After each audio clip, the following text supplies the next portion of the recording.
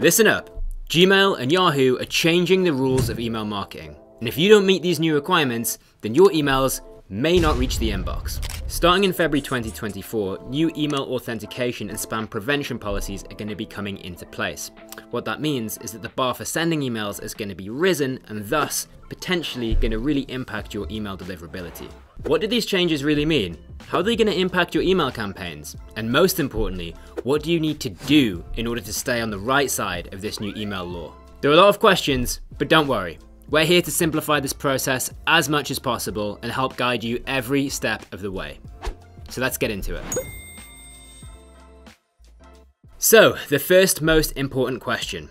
What is actually changing? Both Gmail and Yahoo are focused on 4 major areas which are designed to help reduce the amount of spam that's hitting their customers' inbox. Those being, using your own custom domain, so that means not just a free @gmail.com or @yahoo.com address, authenticating emails correctly, keeping spam complaints below 0.3%, and ensuring an easy one-click unsubscribe process. Something that's important to note is that all of these changes have long been best practice for email deliverability. The difference now is that they're becoming an actual requirement. So if you subscribe to our YouTube channel, you might already know these tips and have even implemented them already, in which case, good job. But why not watch the video just to be safe in any case? And if you're not subscribed to our YouTube channel, then what are you waiting for? Hit that big red subscribe button now. To the next question, who is actually impacted by these changes? Google clearly specifies this as those who send more than 5,000 emails per day to their Gmail contacts. Yahoo, however, have not clearly specified the definition. So if you match this description, then these rules especially apply to you. But even if you're sending fewer, then I'd really recommend still following these new guidelines because your email deliverability is only going to benefit from that. So, to help you better understand these changes, let's now go through them one by one. First up, start sending emails with your own custom domain. Very quickly, let's first be 100% sure on exactly what we mean when we say our own custom domain. Simply put, it's basically a domain that you or your business owns. That's opposed to using a @gmail.com or @yahoo.com email address. Important to note is that using free domains has actually never been good email marketing practice. Not only does this negatively affect your recipient's experience with your brand, but it also really increases the chance that your email is either going to get rejected altogether or land in that dreaded spam folder. So, if you don't already own your own custom domain, then now is absolutely the time to get one. And guess what?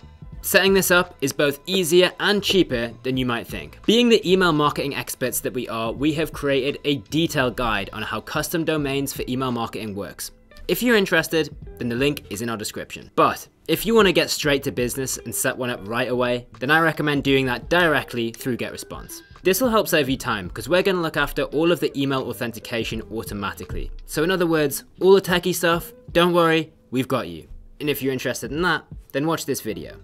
Next up, authenticate your emails with SPF, DKIM, and DMARC. This is a way to prove that your emails are indeed coming from your business. And I know, SPF, DKIM, DMARC, it kind of sounds like alphabet soup.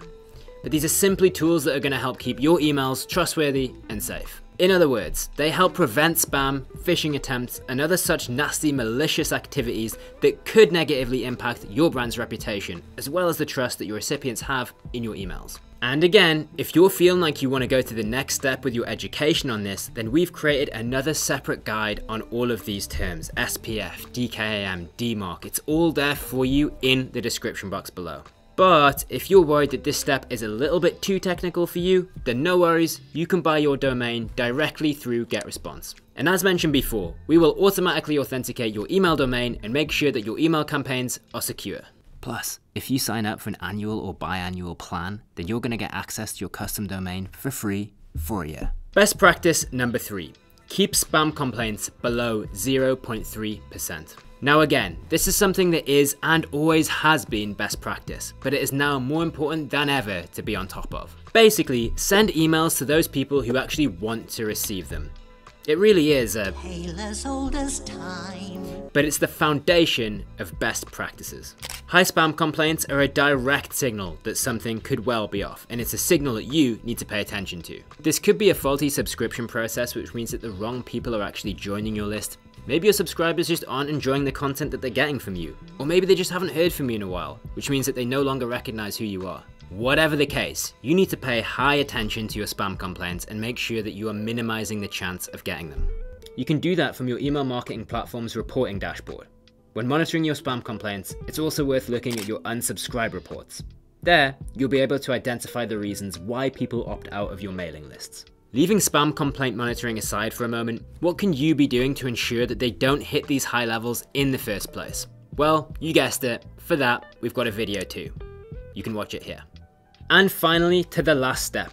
Make it easy to unsubscribe. Some marketers like to hide away their unsubscribe button far away from their email's content. Others change the hyperlink text, color, and size to make it hard to find. And some will even ask you to log into the app to process your unsubscribe request. Annoying, isn't it? All of these approaches are missing the crucial point that actually keeping your subscribers subscribed when they don't want to be is not a good thing. Not only will this negatively impact your brand reputation, but it will also cause deliverability issues and cause high spam complaints. And it will also annoy Gmail and Yahoo users. And that's why now these providers, that's Gmail and Yahoo, make it essential to have a one-click unsubscribe option. And if you're already using GetResponse, then the good news is that this one-step unsubscribe option is automatically turned on for all outgoing emails.